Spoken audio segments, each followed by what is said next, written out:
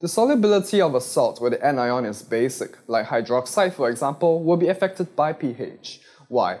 This is simply an extension of the common ion effect, except that the common ion in this case is hydroxide. And we know that in water, there is always a certain concentration of hydroxide always present due to the autoionization of water. But of course, if we change the pH of the solution, we can change the concentration of hydroxide and hence affect the solubility of the sparingly soluble hydroxide salt. Let us illustrate this with a clear example. Magnesium hydroxide. The Ksp value is 1.8 times 10 to the power of negative 11. Find the solubility in a solution buffered at pH 9. So the first step again, write the equilibrium expression for the unknown Mg2+, give it x, and take into account the concentration of hydroxide already present in the solution.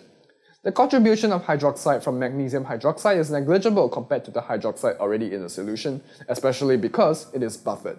So we can omit that term and solve the simple equation for one unknown. The solubility of magnesium hydroxide is hence 1.8 times 10 to the power of negative 1 molar, or at 10.44 grams per liter. Generally, solubility asks for the grams per liter value. Try this with a solution buffered at some other pH and see the difference for yourself.